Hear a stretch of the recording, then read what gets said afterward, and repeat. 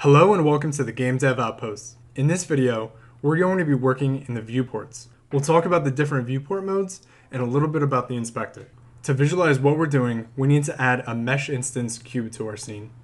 In the viewport, you have 4 modes, 3 of them being transforms: selection, move, rotate, and scale. You can switch between these modes by either clicking on the icon on the toolbar menu or pressing Q, W, E, R on the keyboard.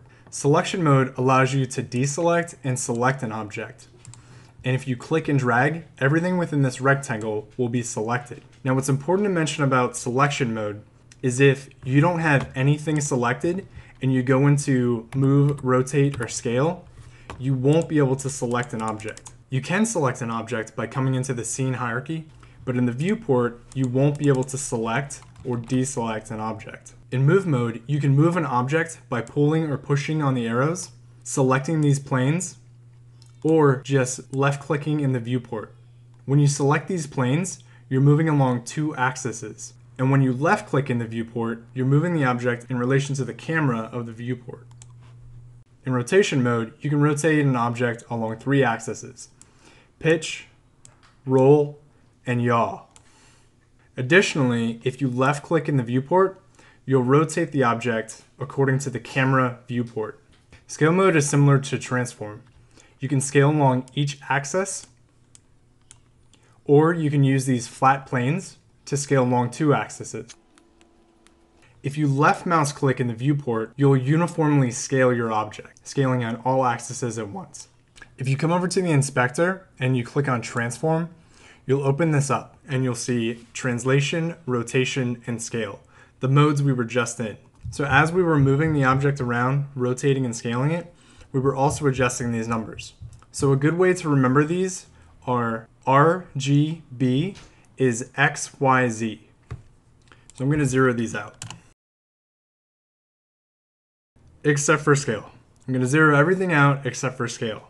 So you can move, rotate, or scale an object by grabbing the gizmos in the viewport, or you can come to the transform information and you can enter numbers manually from here.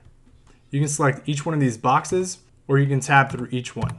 Next, we need to talk about global versus local transforms. You can toggle between global and local by coming up to the toolbar and clicking on this cube, or you can press T on the keyboard to toggle between them. If it's white, that means you're in global mode, and if it's blue, that means you're in local mode.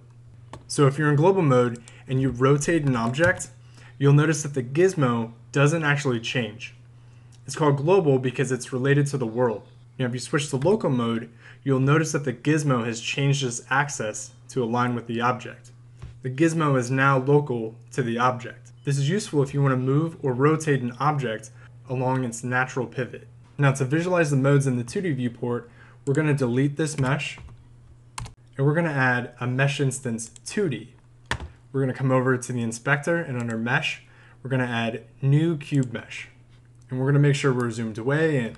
2D is actually pretty much the same as 3D with one big difference. And that is that it only has 2 axes, which is X and Y. In 3D, we have X, Y, Z, Z being the depth. And another difference being it does not have a toggle between local and global. All right, guys. In the next video, we're going to go over grid settings and snaps. If you like this video, please let me know by commenting down below and liking the video. Thanks, guys.